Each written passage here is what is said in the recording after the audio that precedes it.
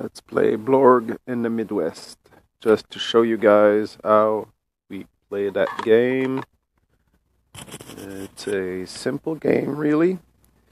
A game that involves 9 cards by John Kean. Cards that are made like so.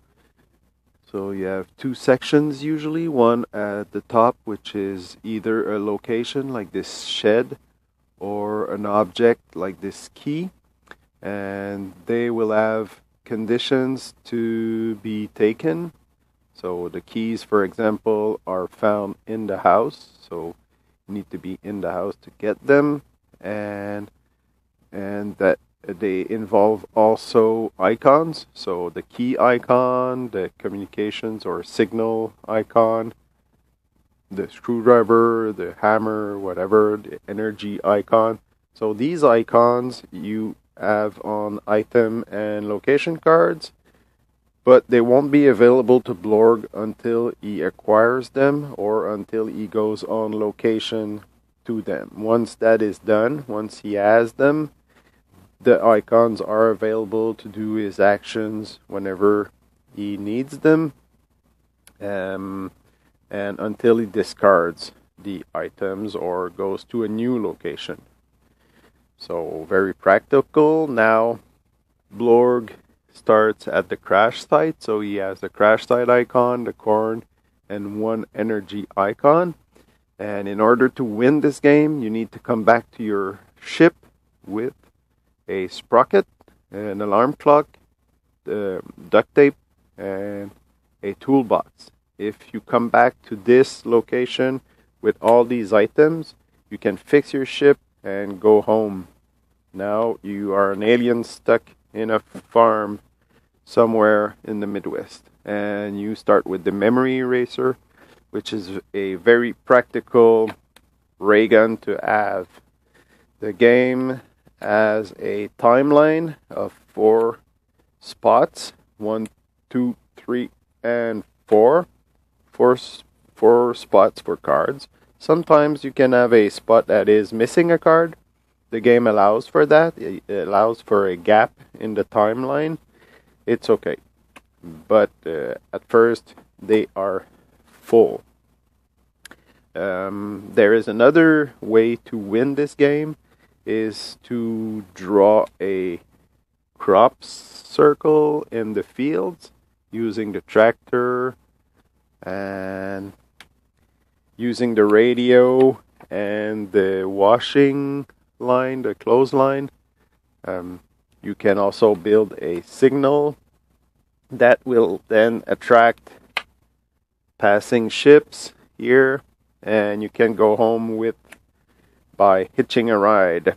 But this way of winning is more difficult than fixing your own spaceship. I have never succeeded actually in hitching a ride home. So the game is simple. You can only have 1 action each turn. An action is either changing your location, or taking an item, or doing nothing. So now I am going to go.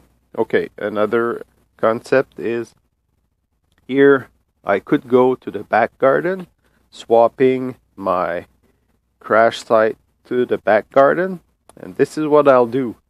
You know why? Because the back garden, it says here that the farmhouse is on the other side. So I want to get closer to the farmhouse in order to get inside and maybe find some stuff that'll be useful to Blorg.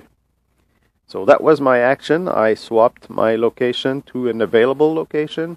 I could also have swapped my location to the location underneath my card. But I don't want to do that now. I'm going to just do what I had done earlier. This is the first phase of the turn, so taking an action. Either switching location or grabbing an item. But now there's a radio here, and I'd like to have it, but it's in the house or the shed, and I'm in the back garden, so I can't take it.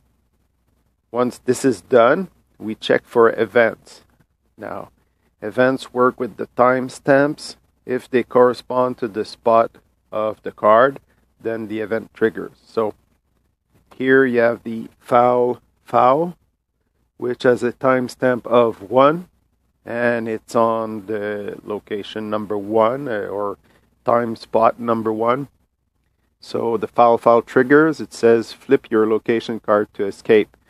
They are quacking at you and you want to hide. So you hide where? In the farmhouse. That's good for Blorg. Blorg is well hidden for now. Now the timestamp here is 4, but it's on time spot number 2. So no event. Timestamp 3 for spot number 4. So no event there either. Once this is done, you have done your action. You have checked your events. Now time passes. Time passes this way. You slide the cards. The extra card here, the 5th card, let's say, goes into the deck by flipping and going underneath.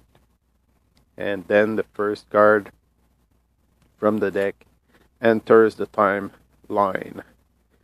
So here we are, ready for turn number 2. There is an important concept in this game, in that you can always discard items that you have. You have a maximum of 4 items, 1, 2, 3, 4 items in your hand, and your location is also considered in your hand. You cannot discard your location. You need to be somewhere, and in order to change your location, you need to take an action. But discarding is free, so you could discard items. If you do that, you can choose to either discard by flipping on the same face that your item is, or flipping your card and discarding by flipping. You always discard underneath the draw deck. But if the game forces you to discard, then you cannot flip your card. You need to put it in the deck as it is, underneath still. So here we are. Let's do another turn maybe. So still I have an action. I'm at the farmhouse, and here I have a clock, an alarm clock that is found in the house. So sure, I'm going to want to take that because the alarm clock is part of the fixing my ship solution. I could also take the radio because it's also found in the house. I think I'm going to take the radio because of time passing. I want to be sure to have the radio, and the alarm clock I can still take in a later turn. So that was my action. I took an item, put it in my hand, so now I have the memory eraser and the radio. It's good. Now, event, timestamp 2, so no. Timestamp 1, no.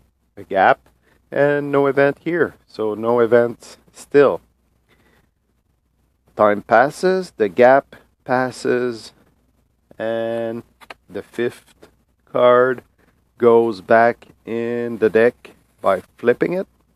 So I have 2 gaps, one here and one here, and a new card comes in. Oh, lucky me. I have here the duct tape, which is also found in the house. I'm very, very lucky. So, okay, action time. I take the alarm clock, put it in my hand. I now have 3 items in my hand. Memory eraser, radio, alarm clock. Is there an event? Timestamp 4. None. 1. So, no event. Time passes. So we have a gap here. It stays.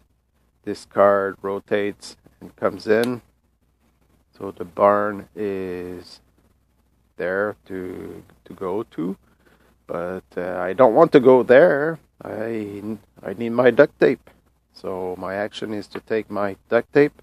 Now I'm full of items. I cannot have more than 4 items. Let's check the events. Timestamp 4, gap, and a foul. Foul, which is a timestamp 1. No events still. Very lucky this game. So time passes. Card flips, goes underneath. This one comes out. It's the toolbox, which also I need to fix my spaceship. However, the toolbox is in the shed, so I'll need to go to the shed. Well, I'm still in luck because the barn is here, but under the barn it's written that the shed is here. So, where was it? Here, I think. Here, yeah. So my action would logically be to go to the barn. So I swap my location with an available one. I'm now at the barn, and that's it for my action. Let's check for events. Here I have a timestamp of 1, but it's a lucky break. No more events this turn. So, good. No events. Time passes. A new card comes in.